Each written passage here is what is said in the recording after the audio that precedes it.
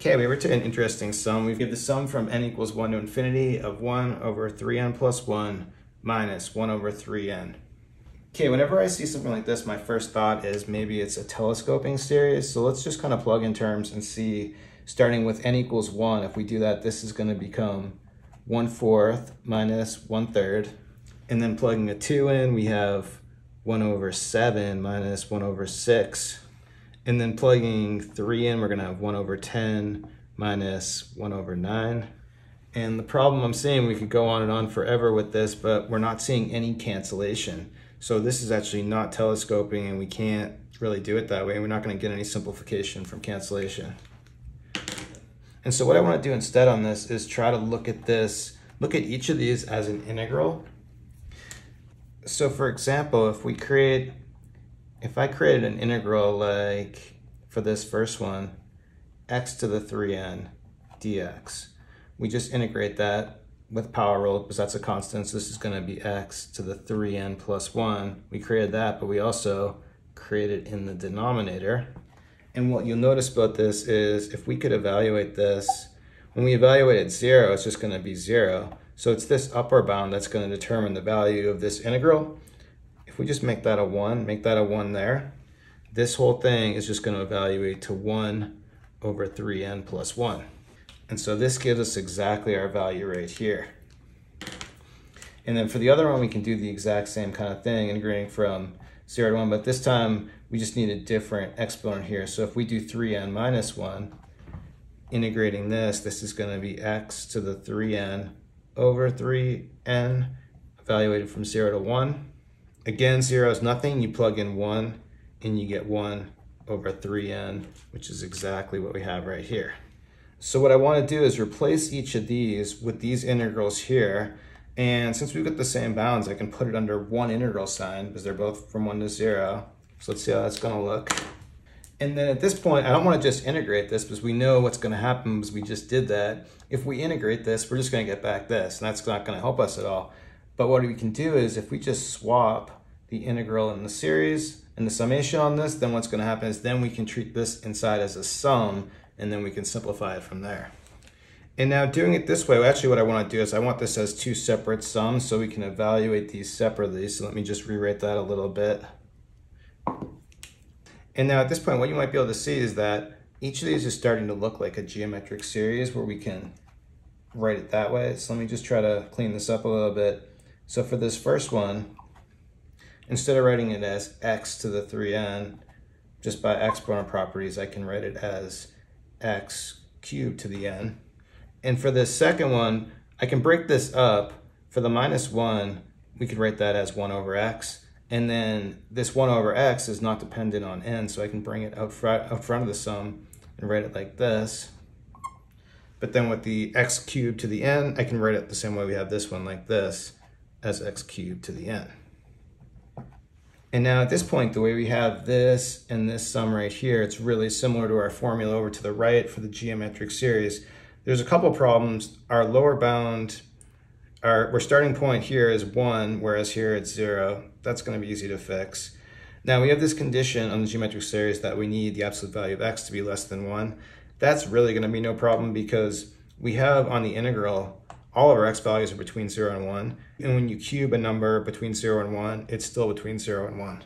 So this condition is not a problem. And then for this n equals 1, well, in that case, all you need to do is find the first value. So basically all we need to do using the formula is we just input x cubed instead of x. So in the denominator for both these, they're going to look like 1 minus x cubed. And then in the numerator, instead of 1, we'll need the first term. So you plug a 1 in here, and it's just an x cubed. So you're going to have x cubed in the numerator, and it's going to be the exact same thing for this one over here. So we can just take this and plug it in here and try to get some more simplification and integrate. Okay, next we plugged in this value and this value from our series that we calculated before. Now, before we integrate, we can do some things. I can cancel an x with an x here, so this becomes an x squared. And then we have a common denominator, so let's write it over here. So we have 1 minus x cubed. And then in the numerator, it's going to become just x cubed minus x squared. And I think this is an integral we can do. Let me make a little more space and we'll finish this off on the next board. Okay, now from here, let's just do some factoring on each of these. So we can factor the numerator and the denominator here. So first, we can look at this denominator as the difference of two cubes.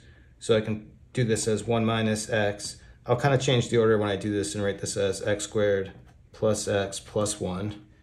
And then in the numerator, let's factor out an x squared. So then this becomes x minus 1 dx. Then I can cancel this with this, but just the sign is reversed, so I need to bring a minus up front when I do that. And then here we could do long division on it, but I always seem to skip it. So what I'm gonna do is, if I add and plus x plus 1 on here, then we're gonna have, the whole integral becomes 1. I don't wanna change it, so we do minus x minus 1. So then we can split this up into two integrals right here, where the first one's just gonna be 1.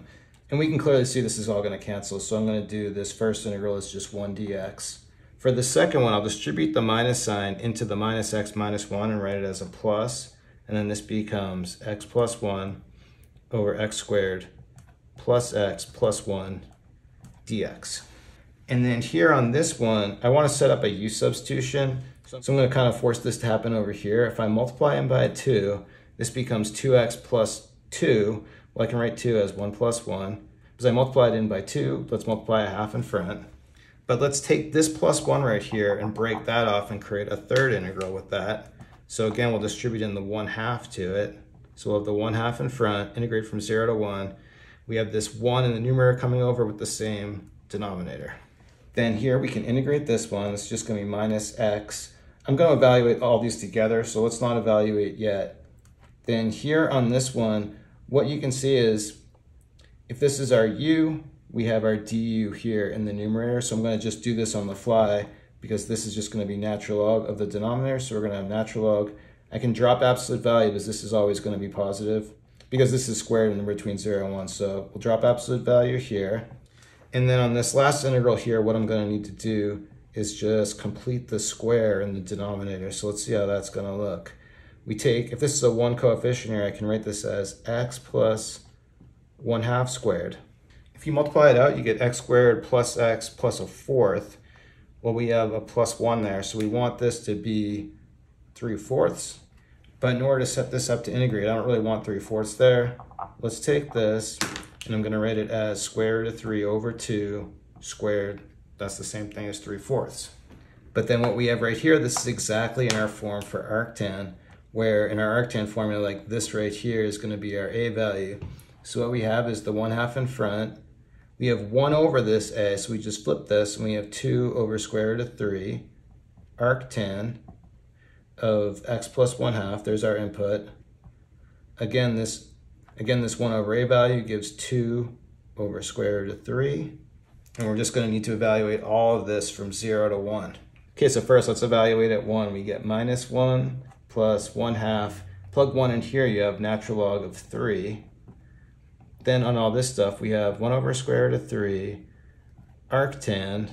Now, if you simplify this right here, it's going to be the same thing as 2x plus 1. So plugging the 1 in, you end up with 3 square root of 3 here. And then for the next part, minus, you plug a 0 in here, and that's a 0. You plug a 0 in here, you get a natural log of 1. That's also a 0.